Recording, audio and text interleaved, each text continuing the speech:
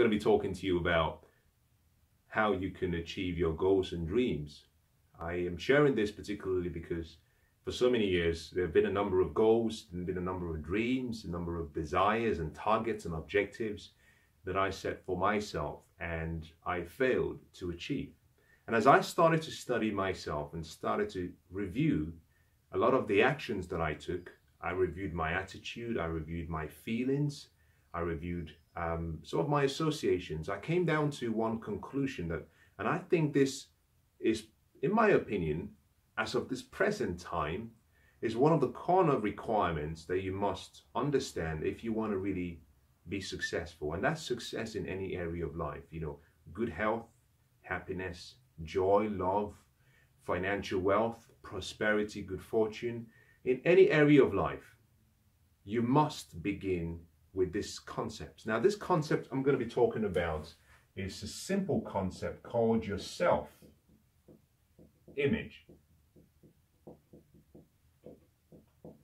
Now, I want to talk about your self-image in relation to success. But more importantly, I want to give you what I consider to be a 6-step process. You know, I might give you an extra one to make it 7, but it's just a series of steps that I want you to just consider this and try it. Over the last few years, I have studied success. I've spent a lot of my time studying. I've been studying a lot of really successful people because I came to the conclusion that a lot of what I had done in the past had not created the level of success that I wanted. And I want to invite you to try the same thing. Now, if you're listening to me, I want you to ask yourself the simple question. The results that I have in my life today, are they consistent with my ultimate desires? In other words, am I where I want and I would have wanted to be? Now, if your answer is no, then it means that the actions, the thoughts, the feelings from your past has not been sufficient to create the picture you have in your imagination for the future. And you are not in your future yet because you haven't qualified to be there. So the knowledge, the wisdom that you've applied in the past has only got you to where you are right now. To get to the future that you see in your imagination, to get to the future that you want, you have to gather new knowledge. And therefore, I want you to be open to some of these ideas. I don't want you to simply accept the ideas and use them. I want you to just ask yourself one simple question as I should listen to me. The question is this: can this information help me move towards my goals and dreams? If the answer is yes, then I want you to try it. You have nothing to lose. If the answer is no, then of course you can discard it. Forget it. Now, what I'm talking about is self-image. We all have a self-image. I'll say that again. Every one of us has a self-image. Interestingly, we weren't born with a complete self-image. We came into the world what I would call an empty reservoir. Empty. So the image we have of ourselves is inherited. It's inherited as a result of the environment we were raised in, the relationships we had around us, the people, the associations, the events that have happened in our lives as we've traveled, as we've grown, as we've lived. It's from the goals we have and the dreams we have. All of these have influenced your self-image. As a matter of fact, as a young child, you haven't developed what we call your inductive and deductive way of reasoning, meaning there's certain things you can reject. A young baby, if I was to give a young baby a piece of stone and I say, put it in your mouth, the baby will put the stone in his or her mouth. And if I say swallow, the baby will try and swallow because the baby cannot tell the difference between good and bad. At the young age, the baby has a self-image that is starting to formulate as a result of environment, association, people, events. But as that baby grows and gets to an age, perhaps as a teenager, now the baby starts to learn what is good and what is not too good. The problem we have is that a lot of us, unfortunately, although we inherit our self-image, we accept it completely. And we never go back and question that self-image. Question whether that is actually consistent with who we want to be. You know, you've heard so many people say things such as, I'm always late, that's who I am. But that's not who you are. You're much smarter than that. You might hear some people say things such as, I've never been good in maths, I've never been good in sciences, I'm not really that smart, I'm not very creative. That's all false. Now, your results of the past might be a way of perhaps you saying, the results I've obtained shows that I'm not. But that's your past. Your past is come, it's gone. You've paid a price for it, you can walk away from your past. The future, on the other hand, is yet to come. You can choose who you want to be. As a matter of fact, you have a potential that is unlimited. But most of us go through life and we say, well, that's just who I am. This is just who I am. We've accepted this image. Now, what I want to talk to you about is, if you want to be successful in any area of life, you've got to change that image. I'll give you a good example. I remember kind of growing up, relationally, there were certain things that I did, both in intimate relationships, business relationships, and just general friendships. There were certain things that I did. I would say, well, these are my rules. You know, this is who I am. I can't change. Well, of course I can change. You know, I'm not a tree. I don't have to stay fixed in a location. You know, I'm not a goose. A goose must always fly south in the winter because they only operate by instincts. But we have the power of choice. We can choose. You can change your life. You can decide, well, I haven't been a very nice person. I want to become a really nice and lovely person by choice. But all of us, at some point in our life, we've accepted the image that we have. Now, to change your life and achieve what you want, you've got to start again by going back and asking yourself a simple question. Is this picture that I have of me consistent with who I want to be? Now, you've probably heard this: be, do, have. To have more, you've got to do more. But to do more, you've got to be more. But most people don't understand that the be more means become. You have to become. Now, the becoming is what people refer to as, you have to be new in your mind. Meaning, I love what Paul said. He says,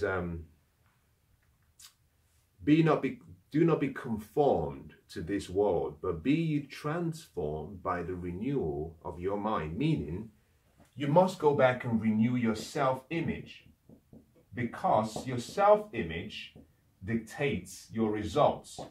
Now, in any area of your life, this is so exciting, this is so powerful. And I'm excited about it because this was like what I would call an aha moment, the eureka moment, a moment where, like a keymed is some time back, I heard and I read that he was having a shower, he was in a bath, and he just screamed out, "Eureka, I found it." And he dashed out from one part of his house, naked, running to the other side of his house where his workshop was. He had suddenly arrived at a place of awareness, understanding, knowing, where suddenly the thoughts clicked. Something he had been working on for such a long time, he came to understand why and how it would work. Now, all of us need to get to that place where we say, I understand, I'm aware of it now. To change your self-image, you must renew continuously that image. But guess what? You cannot renew an image that is false. So one of the questions I want to ask you to do is ask yourself a simple question. What image do I have about myself? And that's a deep question. But I want to share with you something that is changing my life. And I'm going to give you some of the things I'm doing on a daily basis in every area of my life. And I can see great results. It's very difficult, it's challenging because it's very, it's uncomfortable because it's new, but it's creating great results. And here is my view. Imagine that you had a blank canvas. Just imagine this, for example. I've been writing on this board and it's got a lot of things on the board. But imagine that you had this blank canvas and it was as blank as what we have now on this board, with the exception of this writing. If you were given a blank canvas and you were asked to paint your ideal painting, how beautiful a painting would you paint? Would you do it alone? That's a simple good question. Would you do it alone? Now, most people would say yes. But guess what? All of us have not been trained. We haven't sat under the feet of a great painter, a master, to learn. And therefore, one of the things we have to do is associate. Now, I would imagine that if you were given a blank canvas and you were told, listen, you can create any picture you want and you can have anyone you want in your team. I would imagine that some of you might want to invite the likes of Picasso or Michelangelo or Rembrandt to be in your corner. Someone who can stand back and give you directions on how to paint this classic image of yourself. And that is how you change your self-image. You don't change your self-image by renewing the old image you have. You change your self-image by redesigning the new image you want. And you begin simply by asking yourself this simple question: what do I want? If I had a choice to live a life, a perfect life, a beautiful life, a loving, caring, a successful, wealthy life, what would that be? What would that look like? So the first thing you want to do if you want to create your self-image, and this is what I suggest you do in every area of your life. I'm going to give you the steps, and then I'm going to share with you how you can apply this to the various categories of improvement in your life. The first thing you want to do is create. Now, this create means fantasize. Fantasize. Dream. Imagine. Simple. Imagine that life you want. To do this, most of you may not really know where to start, and here is my best recommendation. Think about other successful people who have achieved a level of success in that area and use their examples. So use them as examples. Don't copy their lives, but copy their level of achievement. So you might say, I want to be a loving person. I want to be fit and I want to be healthy. You might say, I want to be wealthy and I want to be kind and giving. You might say, I want to be, in a really, really, really successful business. I want to be the CEO. But create. Start with creation. You create the new self-image using pictures. So you create pictures. Now, when we think in pictures. This is very important. Most people talk about goals and they say, write your goals down. Now, when you write your goals down, what it does is it helps you remember those goals. But guess what? A thought in your mind must be in pictures. That is how you remember things, in pictures. So what you want to do is create a picture of the new you. It has to be a perfect picture. And this picture is not one that you create once. You can keep going back and modifying and changing and keep improving. But create a picture of what you want. Number 2, and this is where we'll move into the steps. When you've created a picture of the new self-image you have, now the first thing you must do is what we say, create, mentor,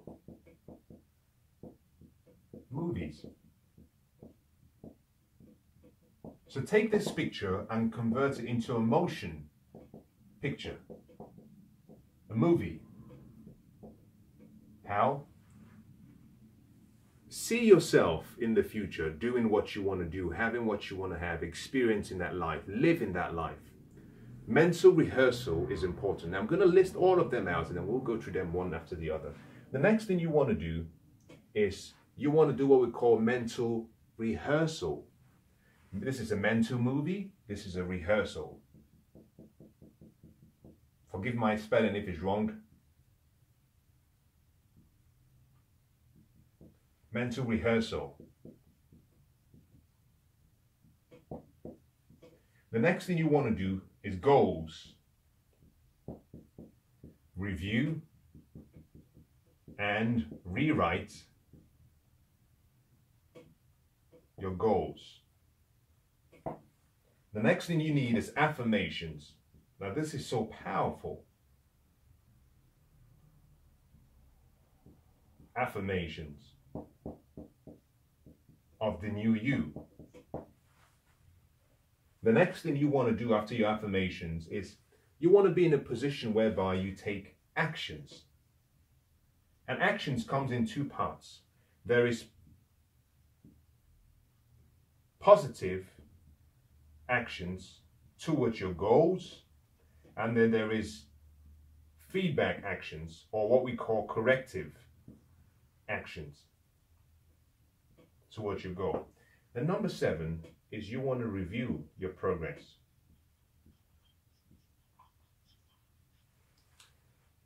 Now this is a lot for you to take in, but I think it can change your life. Now I want to talk about the various aspects of each of what I've given you and how this works in practice, because what I'm giving you here is theory. This is just theoretical, but it's important you know the steps. Then we'll talk about the actions. We've talked about create. That's easy. How do you do that? Close your eyes and dream. Imagine. Find somewhere quiet, perhaps as soon as you wake up in the morning, perhaps before you go to bed. Find somewhere quiet and just allow your mind to allow your body to be relaxed first. Allow your mind to get into a state where it's calm, and then just allow those pictures to flow into your mind and fantasize like you used to do when you were a child. You know, see yourself being, doing, and having what you want. Create a picture of the future you want. In that picture, see yourself, smell the air, look around, see all the various people you're going to be maybe socializing with in that future. Taste something, maybe a drink in that future. Smell the air. Hear sounds of what's going on around you. What you're doing with that picture is the more you're using those, what do we call your natural senses, and your imagination, which is your higher faculty, you're allowing yourself to get emotionally involved with that idea. And that is where the creation starts from. Mental movies is very simple. If you've ever been to a cinema, then you know the kind of principle of creating or going to a movie.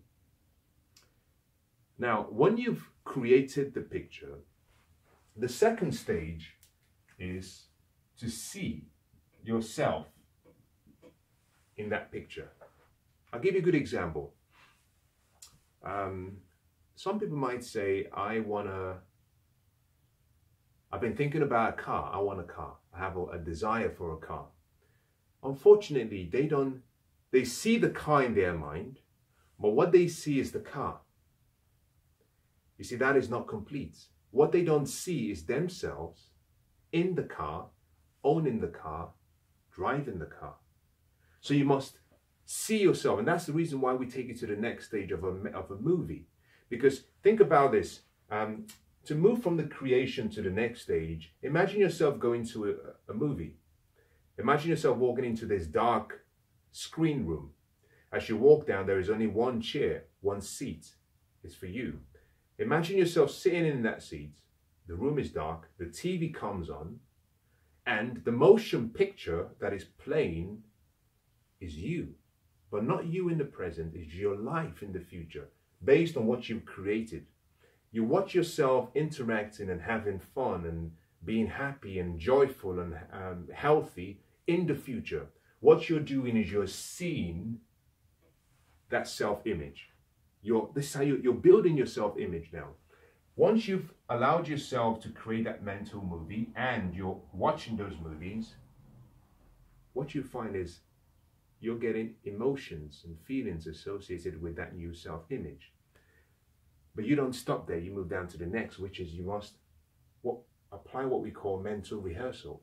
Now, mental rehearsal is the action, but it's not action in terms of physical action, it's action in your mind. Meaning, now you've sat back and you've seen the future, you have to now see yourself in the future taking action. So I'll give you a good example. Let's assume perhaps you are a bodybuilder, for example, and you're practicing or preparing for a competition, you have a goal. Your goal is perhaps to become, let's say in this example, Mr. Olympia, for example, and you've been training really hard.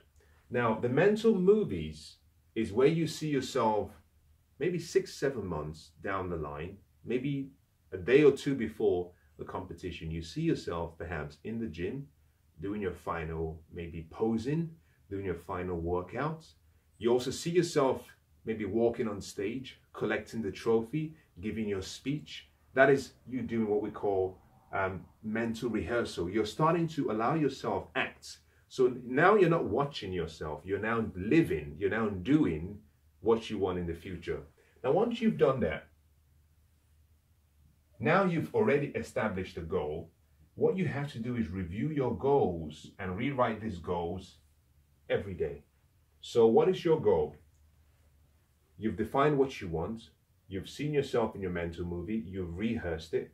Convert that into written form. Convert that into a goal. And people might say things like that. I want to achieve my goal of winning the Mr. Olympia competition in 6 months. But that's not a good enough goal now, because you already have created a picture. You've got to change that. So you're saying, I am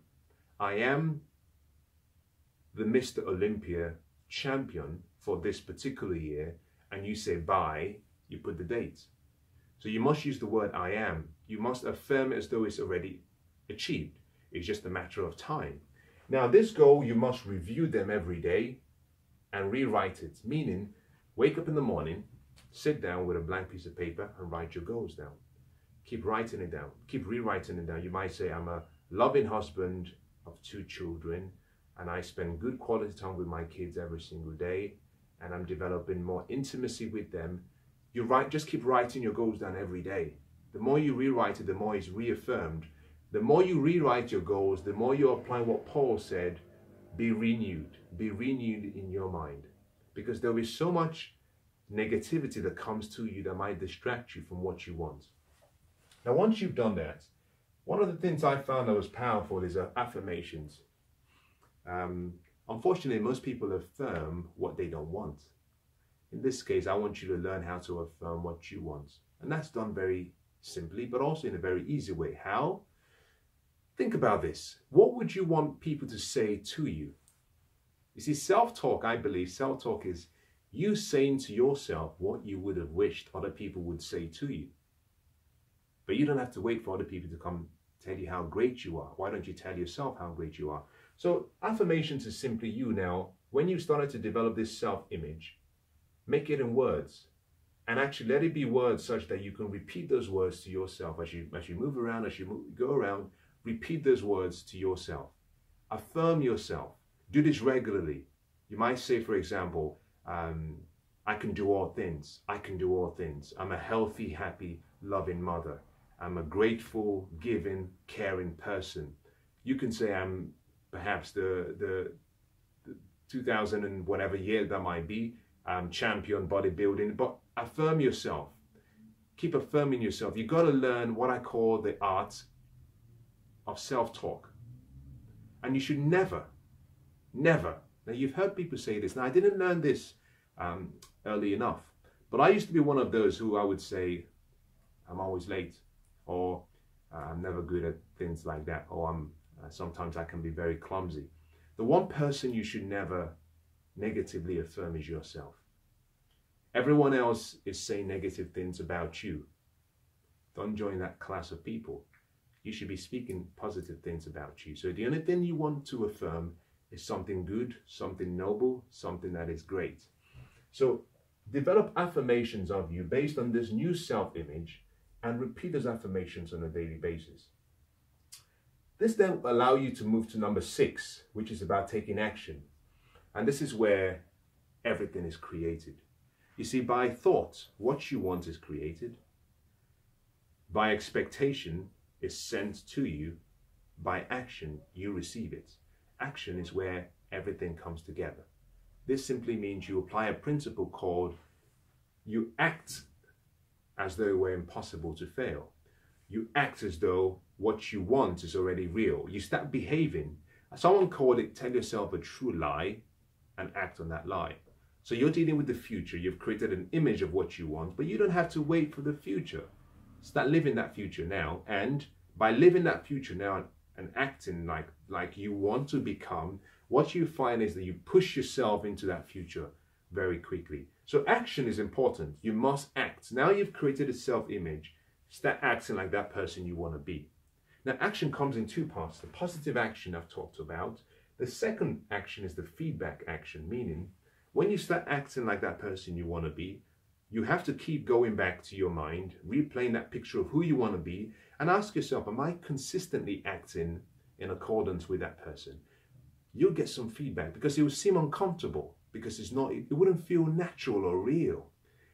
The feedback you get, you have to apply what we call corrective action, which is, okay, how do I keep correcting until your activities are almost picture perfect with what you have in your mind.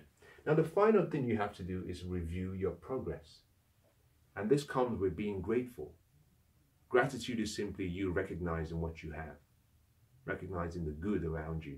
So review the progress you've made, but also be happy for what you have. 6 steps. Now, here's the most important part of the entire process. Repetition is the first key or the first stage of learning. And in my opinion, some people say it's the architect of change. You must repeat, repeat, repeat. Now, how can you do this? Daily. And I'll recommend you do something that I've started doing lately, which is allocate 5 minutes to each of these stages. Now, some of them you wouldn't have to do first thing in the morning. For example, the creating of the picture, you may not really have to invest 5 minutes every day because you've created a picture. You can simply improve on the picture, and that might simply mean, perhaps you spending maybe an hour, 2 hours, over a month, an entire month, just going back and saying, am I happy with who I am developing into, and can I add more? Just keep adding more, making yourself better, keep growing. But spend 5 minutes every day on your mental movies. Find somewhere quiet, sit down, imagine yourself in a room. It's a black, dark room. Picture comes on, a motion picture, and is your future. Spend 5 minutes doing your mental rehearsals where you replay in your mind and you keep seeing yourself living and doing and taking actions and doing what you want to do in the future. Review your goals, but all of these you want to do first thing in the morning. And this is very important. If you can do this first thing in the morning, and you can do this in the evening before you go to bed, what you find is very quickly, in a space of 30 days, this new self-image will become so filled in your heart. You'll become almost, I wouldn't use the word obsessed, but there will be a level of knowing in you that you've changed. And as you act on that new self-image, what you find is you start to attract into your life the good that you deserve and that you want. Now, I hope that's been useful. God bless.